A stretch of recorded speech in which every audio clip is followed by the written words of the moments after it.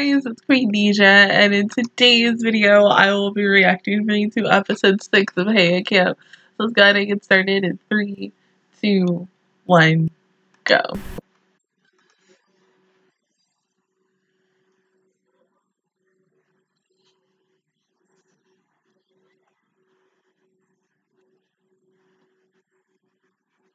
Oh, nice.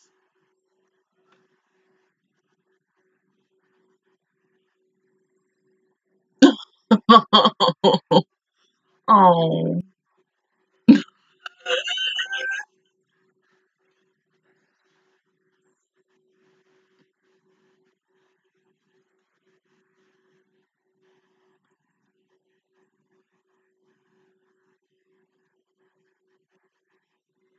Hmm.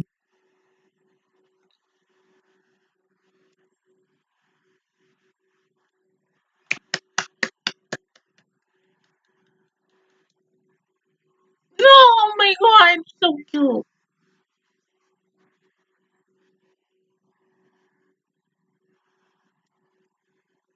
I got 2 of them this time.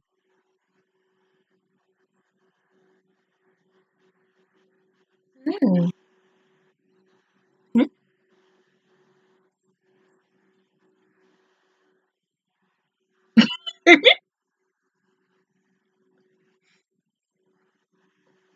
Oh!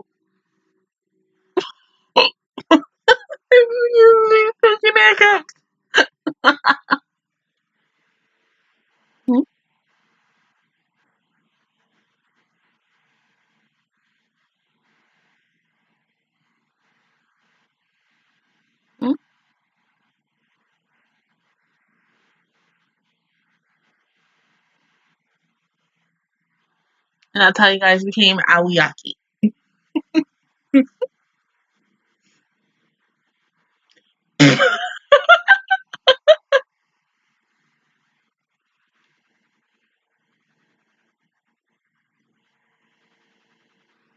Oh, nice. Awesome luck. Oh, this is their first encounter. Oh my god.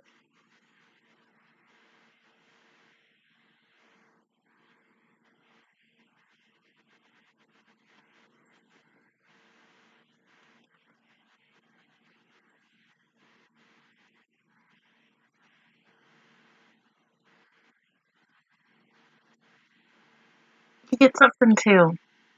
Corn soup. Cute. Oh.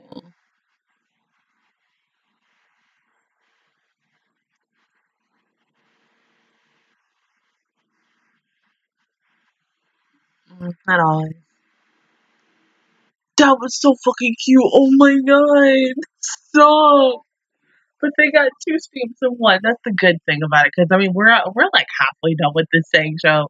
And I'm like, we're getting a stamp like every single episode, right? No, but we got 2. But, like, to see the backstory on Ali and Aki, like, oh my god. Stop. I wasn't ready for that. Like, that was so freaking cute. Like, oh my god, my heart. Why'd you do that? Like, literally, you were just like, we're just gonna take this, just stomp on Deeja's tire with all the emotions and everything. But oh my god, just to see them, like, not only in middle school, but like elementary school kids, and that was their really first encounter. I mean, even though it seems like them meeting in middle school was their first encounter of seeing and talking to each other. No, when they were kids. When Aki was getting someone to drink, that's when they first encountered each other, but they just didn't know each other's names. And who would have thought that years down the road that they would be friends and then they would be in a club together? You really never know whoever you're going to meet, like what, the future holds for you and them. Like whether if you become best friends, you become in a relationship together, you maybe get married, something, you never really know. It's just whatever the path is and your road and everything. But it was interesting. I mean, honestly, like it looked like from Aki's perspective and the way she was looking at Ali, I'm like, are we saying that she likes her? Like we're doing some shipping wars up in this? I mean, because like we all know Kirby and Rin belong together. We all know that. At the end of the day, Kirby and Rin belong together no matter what because they're just so freaking cute together. I mean, come on. Rin and Kirby. I mean, Rin tolerates Kirby no matter what.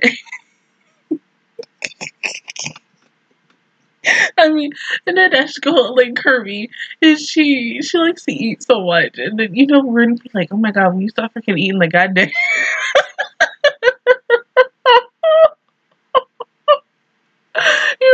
Rin would be like, "You just eat everything. Now we gotta go shopping again." Because I'll never forget when the first episode. And when Kirby, like when she found Kirby, and Kirby was like, she hadn't eaten everything, and she like scared the crap out of her and me. And she gave her food, and when she gave her food, she was a happy girl, but she was like, I'm gonna eat this.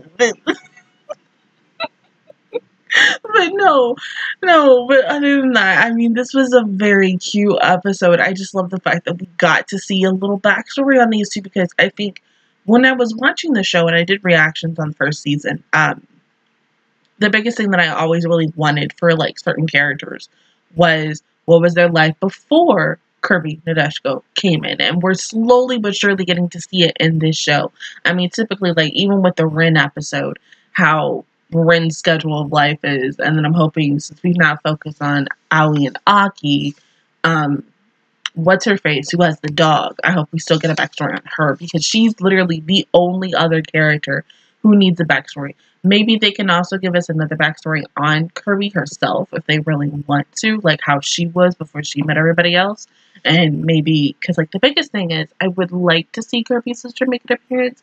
We're 6 episodes in. We're now at the officially, the halfway point, even though I think, from what I remember, it's supposed to be, I think, either 12 or 13 episodes, and then the bonus episode that we're getting once the show is done. I would still like her sister, maybe someone else to appear. Maybe someone who's gonna be in season 2. Like, they could just go ahead and be smart and introduce a character in this show, and then we just don't know if they're gonna be in season 2. And then the first episode of season 2 comes, and then a character from this mini short series comes in, and it's like, oh shit, like damn, you was in Heya camp. I mean, that would make so much sense, because the fact is, this is supposed to be something that takes place between season 1 and season 2.